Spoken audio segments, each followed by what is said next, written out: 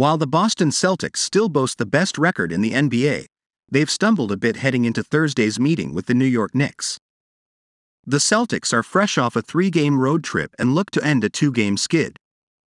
Boston has been short-handed lately, and if the injured Danilo Gallinari gets his wish, the Celtics could get a much-needed jolt when it counts the most. The Boston Celtics look to get back on track Thursday. The Celtics have been far from full strength during their recent Florida swing. Veteran guard Marcus Smart missed both games against the Orlando Magic and the Miami Heat because of an ankle injury. He's expected to miss Thursday's game with the Knicks. But first, if you are new to the Celtics news channel, take advantage and subscribe so you don't miss the latest news that happens in the world of basketball. We are always bringing you firsthand here. Enjoy and like this video, so that YouTube continues to bring you the latest Celtics news in the world of basketball.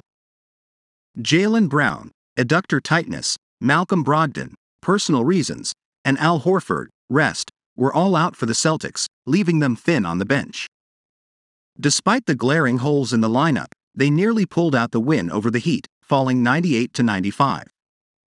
Celtics star Jason Tatum has also been playing through hand-wrist injuries. With Smart out, Peyton Pritchard and Derek White have picked up some extra minutes, filling in admirably. Smart said he hopes to return in a week or two. The depth we do have is definitely going to help a lot to be able to give me that rest and time to heal, Smart said, according to Boston.com. So you're thankful for that, but at the same time, as a player, you want to be out there.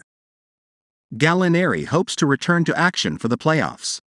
The Celtics made 2 significant offseason moves to address their biggest problem last year, depth. They traded for Brogdon and then signed Gallinari. Both moves were expected to turn the Celtics into one of the deepest teams in the league. Brogdon has been outstanding. He's led the second unit all season and has provided that jolt off the bench. Gallinari, however, never got the chance to put on a Celtics uniform as he tore his ACL this summer while playing in Italy. While it's been expected he'll be shelved for the season, he recently said he's been motivated by the slim possibility he could return for the postseason. My mindset is that I want to play and that I'm going to play at the end of the season, Gallinari told Adam Himmelsbach of the Boston Globe. I want to play in the playoffs. So that's the mindset that helps me every day get better and motivates me even more. My mindset is there is definitely a chance. So when I think about the season, it's definitely not a lost season for me. So, we'll see. That's the mindset that helps me and pushes me to get better every day. If it happens, it's going to be great. If it doesn't, I'm looking forward to next season. Should Gallinari get his wish, the Celtics will be even more dangerous than they already are.